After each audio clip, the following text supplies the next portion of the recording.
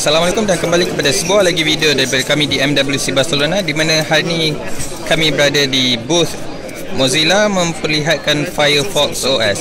Seperti semua sedia maklum, bersempena dengan Mobile World Congress yang diadakan pada minggu ini, pihak Mozilla telah mengumumkan Firefox OS 1.3 dan beberapa perubahan dibawakan melalui sistem operasi ini, di mana pengguna boleh lihat daripada antarmukanya. Pada sebelah kiri saya memegang peranti daripada ZTE yang menjalankan Firefox OS 1.3, dan juga ni adalah peranti Huawei yang menjalankan peranti perisian Firefox OS 1.1.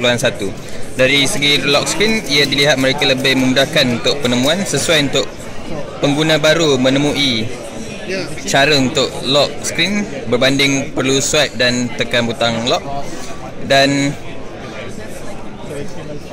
pada bahagian perisiannya tiada begitu banyak perubahan, selain pada muka hadapan kita dapat lihat butang carian. Pengguna boleh melakukan sebarang carian yang mereka inginkan. Memandangkan perisian ini menjalankan HTML5, maka ia akan memaparkan segala web dan sebagainya. Pihak Mozilla juga turut menambah line messenger untuk Firefox OS baru-baru ini. Selain pada marketplace, ia juga kini menyokong pembayaran melalui bil telekomunikasi, salah satu fungsi yang diminati pada negara-negara membangun. Buat masa ini, ia masih tidak diketahui lagi bilakah Firefox OS, peranti berasaskan Firefox OS ini akan memasuki pasaran Malaysia.